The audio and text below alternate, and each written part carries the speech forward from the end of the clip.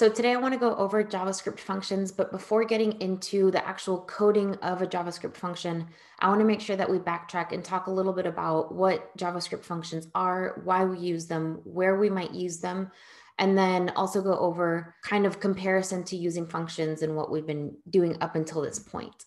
And then at the end of this, I also want to go over a little bit about how you will use this, what we'll learn today, as a basic for different kinds of functions, but we'll get into that towards a little bit more towards the end. So as far as JavaScript functions go, up until this point, you've probably been learning how to create variables, how to create JavaScript objects and arrays, and saving all of those variables, just dumping it all into one JavaScript file. The same probably goes for creating if-else statements, for loops, or any kind of code that you've seen JavaScript is capable of up until this point is probably just living all in one JavaScript file. And we're still going to be dealing with one file today, but functions is what's going to allow us to wrap those lines of code into little containers, and we'll call these containers functions. And by doing so, functions allow us to group certain tasks together inside of JavaScript and call on those tasks to be executed only when the function is called upon. And this should make a little bit more sense once we do look at the lines of code, but I wanted to kind of give you a comparison to what we have been doing versus like why functions are so useful. So that's really all it is. Function is just a way for us to wrap lines of code together and kind of bundle lines of code together so that they all run at the same time when they're called upon. Another thing to point out with JavaScript functions and why they are so useful is the fact that we get to reuse functions over and over and over again. So the idea is you create one JavaScript function. Let's say you have a function that loops through an array, through every item in an array, and then prints out the item plus a sentence. That's just one example. But you, instead of having to write a for loop every single time you encounter a brand new array, you can just write a function that is going to have the lines of code that will allow you to loop through any array, no matter what the array's length is, and then pass in the different arrays to that one function. Rather than having to write like 10 different for loops, you can write one function that's going to loop through an array and then pass in the 10 different arrays to that one function. So again, functions really allow us to reuse code instead of having to repeat our code over and over. I think with that, I'm okay to move on to the actual syntax of what a function looks like and what it, how you'll actually code a function. So let me move my face. All right. So first I want to go over the syntax of a JavaScript function, and then we'll do an actual example of a function that's going to add 2 or 3 numbers together. So starting with the JavaScript keyword function, this function word, that's a JavaScript keyword, meaning that it's a word that JavaScript already has saved in its system. And so whenever we type out function by itself like this, it's going to understand, JavaScript's going to understand that you're saying, hey, JavaScript, I'm about to write a function, so treat this following code as such. So function is a keyword. So you're going to start with that. And then after that, you're going to give your function a name. And this name, I think it's important to point out that this name is totally up to you to decide what you want to name it. Typically, you want obviously the name of your function to be related to what the function is actually going to accomplish. But a lot of tutorials and resources out there will have a function name like do something, and that's not very descriptive, right? So I did want to show that you can name your function whatever you want.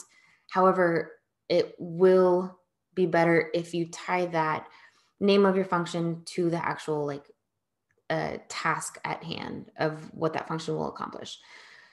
Another thing about the name of your function is that it does use camel case, just like when you're naming your variables, you're going to want to use camel case for the name of your functions. So those are the first 2 steps of creating a function, the syntax. The third thing that we're going to come across are a set of parentheses, right? These parentheses might be blank. They might have some stuff in here.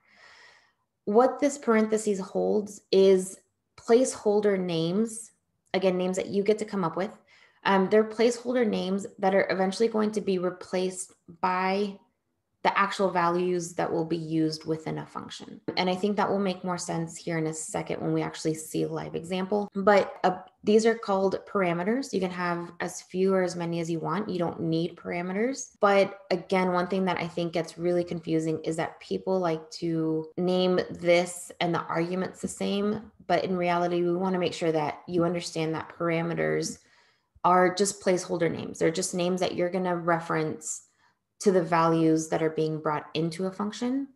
The one thing to point out though is any parameters that go into here, that's how you're going to have to reference these values inside of your function. Again, so we'll see that in a second here, but parameters, you decide what values are going to be brought in. This is just a placeholder name, and you have to reference these values by the parameter names that you've given them. But as far as like terminology goes, parameters is what you call anything that's being added here inside of these parentheses. All right, and the next and probably the most important part are these curly brackets, because everything that lives inside of these curly brackets is the actual code that's going to be executed whenever you call on your function to run. And so here I can say console.log hello world, or I can have it add numbers together. I can have it loop through an array like I was talking about. Really any code that JavaScript has to offer can live inside of a function. And that's what I was talking about when I was saying that your functions allow you to just wrap lines of code together in like little bundles. And so everything that's inside of these curly brackets is going to be the actual code that is executed. One final thing about JavaScript functions that is important to know is that this return keyword is another JavaScript keyword, and it's actually going to return you a value or return you something from the function. Return will always give you back whatever you tell it to return. So let's say we are adding two numbers together, which we'll see in a second. But let's say we are adding two numbers together and I want to return the sum of that value. I can do that. And this return keyword, JavaScript keyword, is going to tell me exactly what I want when I run this function, what I want back from this function. So a lot of times functions are compared to factories, in that you provide all the tools needed for this function, this factory, to assemble what you need it to assemble. And then it will go ahead and do its thing. And then at the end of the day, you have a finished product. This is kind of how you can think of functions as well, as a factory. You pass in any information that it needs. And then typically you do something with that information, and then you return some kind of final product from it. Okay, so this is how you would go ahead and write your function. This right here isn't going to actually execute the code.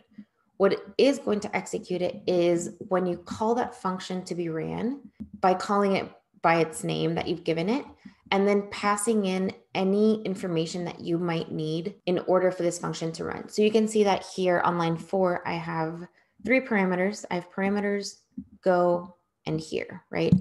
And my function is going to return congrats. And then it's going to take those variables that were passed in, those values that were passed in, and just return those as well. Congrats, parameters go here. These parameters aren't defined until you execute your code, until you execute your function on line 12 and pass in these 3 arguments. So if I were to draw, it's almost like you're executing this function and you're passing in you to replace parameter. My mouse can't get there. We'll replace go, and then it is what's going to replace here, right? And then you reference those parameters inside of your block of code to execute them, right there. So that's kind of the flow of information happening, but let me show you with an example where we're adding numbers together. So let's say that we want to write a function that's going to add 2 or 3 numbers together, right? Let's stick with 2.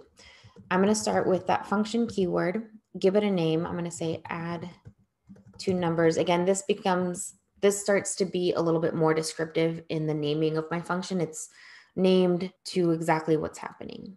Those are my parentheses. I know I'm going to need 2 different numbers in here, because I'm going to need 2 numbers to be added together. So I'm going to say I'm going to pass in num1 and num2, open up my curly brackets, and then I'm going to create a variable in here. I'm just going to create it. And then I want to actually return, sorry, let's do it this way. So we're going to have let sum equals whatever num1 is plus whatever num2 is. Okay. And then I want to return the sum.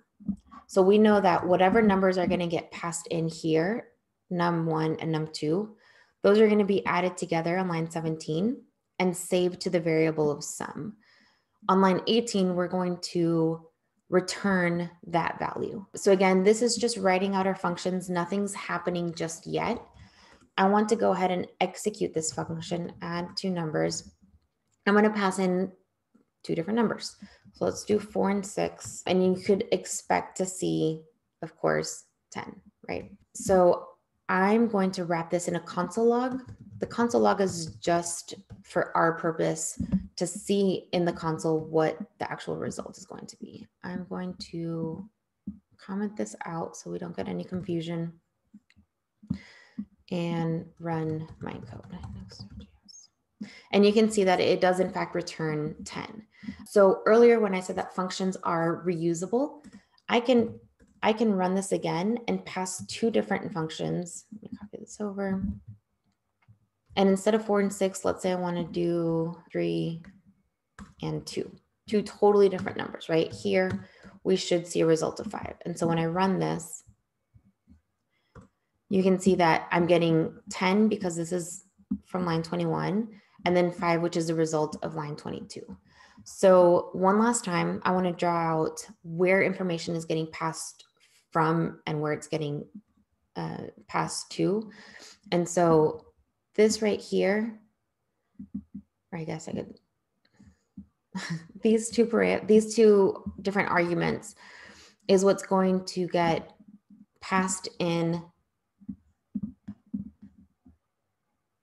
to these parameters right here, right? Those are the values that are going to replace my num1 and my num2. Another thing to point out is that the order in which you place in your arguments is the order that they're going to be taking up and replacing those parameters, right? And then num1 right here and num2 right there is what's going to be then passed down here. So what you can see is that num1 this first time around becomes 4. And so you're saying let sum equals 4. And then num2 comes from the 6. So you're saying 4 and 6, let sum equals 4 plus 6, and then return the sum of those two numbers. And that's really it as far as like the basic JavaScript function. Like I said earlier, from here, you can do a lot more with functions. Later in the course, you'll probably learn arrow syntax. You're probably going to learn how to pass functions inside of other functions. You're going to learn how to have functions inside of other functions. So not just passed in as a parameter, but actual nested functions.